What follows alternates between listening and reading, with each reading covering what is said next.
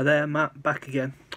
Right, a couple of videos back I showed you the new cannons from Perry's, the French and the Prussian cannons, and also the command minis in metal as well. So, and I went through an unboxing of all 5 of those. So I've done 2 of the cannons, and I've used one of the commanders for a command sprue as well for my Prussian army.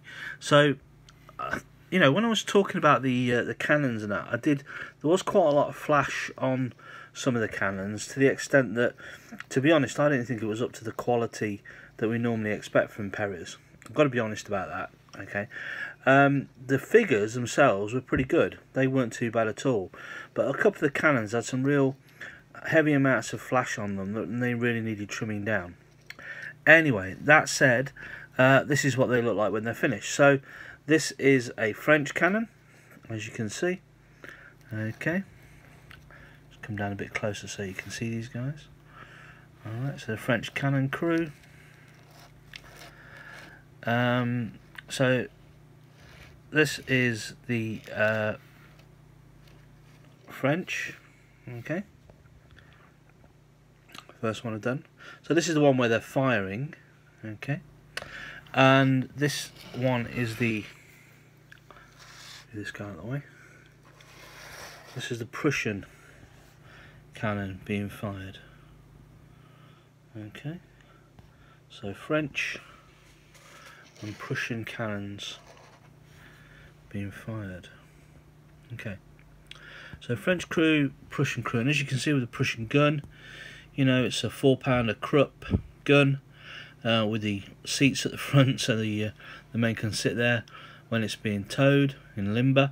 Now, one issue I had with this is you can see, you might be able to see that slightly bent barrel on the gun, which I just could not get that bend out of the end of the gun, which was a real shame, as the rest of the gun was not too bad. But I also found that the adjusting wheel there, which they used to adjust the elevation of the gun, that was heavily covered in flash, and took a lot to get all the flash off that.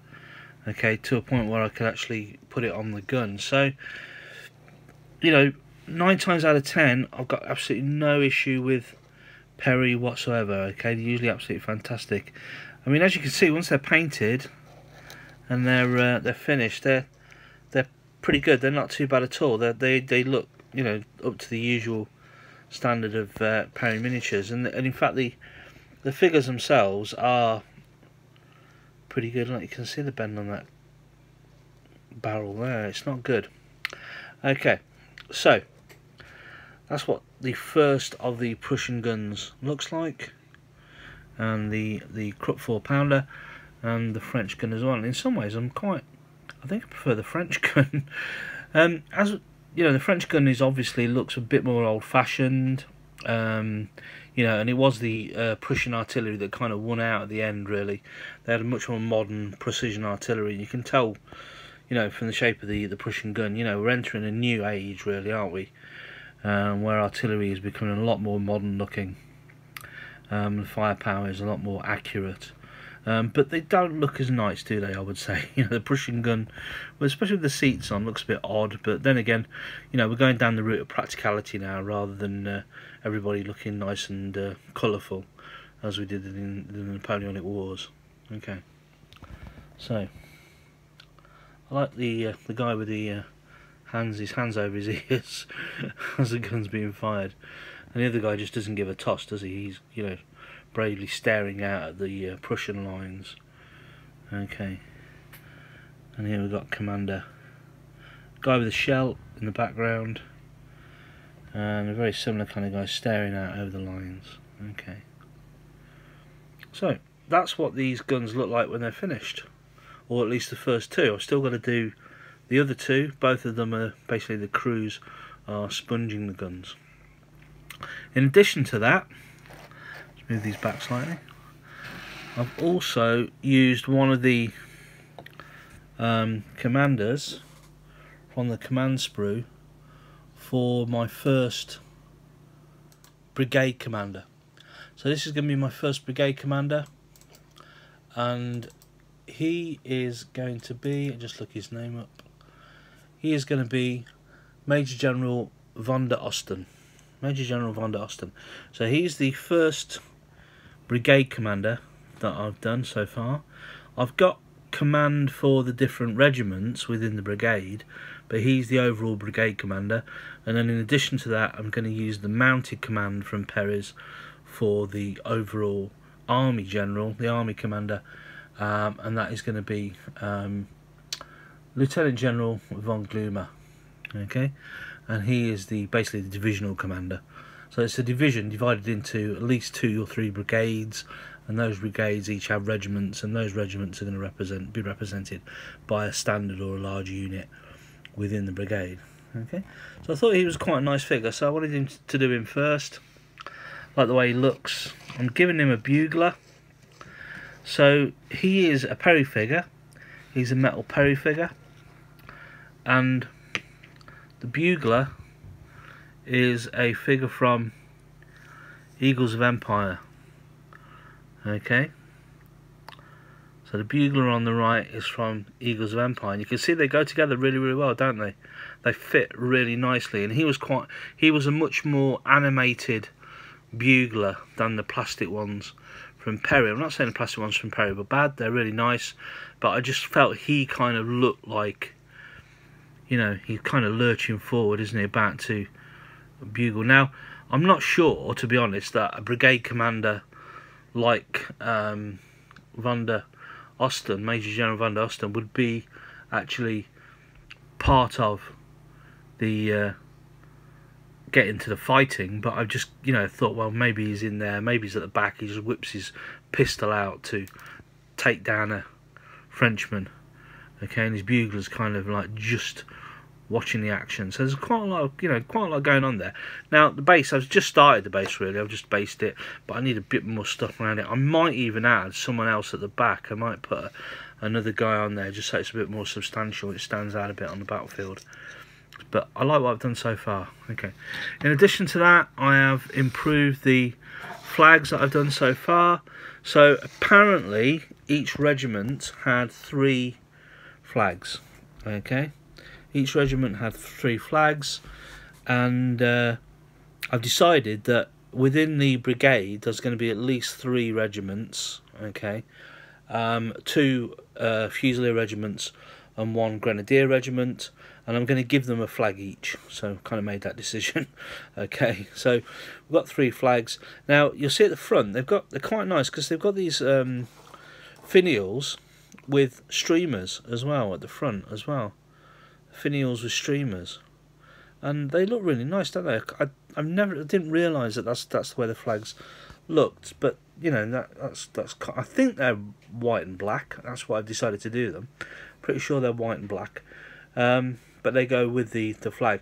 With that one, I just used a wire pike, so I couldn't really put a finial on that, and I didn't have another finial, to be honest. I'd only got 2 finials with the box set from Perez. So if I want some more finials, I'm going to have to buy some more figures. Okay, so I'm going to basically put 1 flag with each unit, each large unit, which will be a regiment, and these guys will go in the centre, because from all of the paintings and the pictures and the photographs that I've seen, the flags did go into battle with the regiment. Okay, and apparently at the end of the war, most of them were in tatters. They were in ribbons. Yeah, they covered them in oilskins, and they were carried by the banner carrier, and they were covered in oilskins, and then they were removed from the oilskin when they went into battle, and then they were placed back in the oilskin at the end of the battle. But they were definitely part of the battle. It wasn't like some in some battles in earlier periods where basically the standards went to the back so that they couldn't be taken. Okay, these were a big deal. Okay. And so that is pretty much it. So 3 standard, 3 flag bearers, a cannon for the French and a cannon for the Prussians, and my first brigade, oops, knocking them all over, my first brigade command base. Okay, so probably two more brigade well, at least one more brigade command base to do. I'm not sure how many brigades I'm going to have in this army so far. I've got a lot of figures to paint if I want to do brigades. Just a quick mention about the flags. A slight variation in the flags. Okay, the green ones, I think, were, according to the information, 1967. Okay, the green ones are 1967 and were issued as war broke out before 1970, and the white one, the one with the white leaves, is 1828. So 1828 and 1867. Sorry. Okay, and by the time of the war, the 1828 flags had all but disappeared because they'd been destroyed in earlier battles, and they had to issue new ones. But I've kind of mixed it up a bit, and what I think I'm going to do is I will give the Grenadiers and the Guard, which is these guys, the white one, and the Fusiliers, the green one, just to give a bit of definition between the different infantry units. Okay, so that's where I am so far. So making a bit more progress now. Next time I'm going to talk about the French, because I put a French gun together and I've got another French gun to do, and I've also got about 32 French soldiers to paint up as well. I've done about 16 so far, so I'm actually building a French army as well, because to be honest, I have no idea who I'm going to play this army against, and so I'm going to probably need to create the French as well, just so I can get an opponent.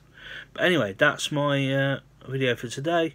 Hope you enjoyed it. Hope you like the look of these, and if you are considering buying the Perry artillery, I would still buy it. Okay, I'm not gonna go down on the Perrys. I'm not gonna give them a downer, but please be aware there will be quite a bit of flash on the guns, and you're going to need a bit of a clean-up job on those in order to complete them. And I've got to say, I've done a lot of ECW cannon, as you might have seen earlier, and a lot of ECW figures from Perry's, and they are much superior to these. Okay, so I'm not sure what's gone quite wrong with these cannon. Maybe something to do. They're a lot lighter and smaller than English Civil War cannons, so it could be that because of the scale and the size, it might be a bit more difficult to do better casting with a smaller gun. That's the only thing I can think of. I don't know anything about metal casting, but that's the only reason I can think that they're not quite the quality that they normally are.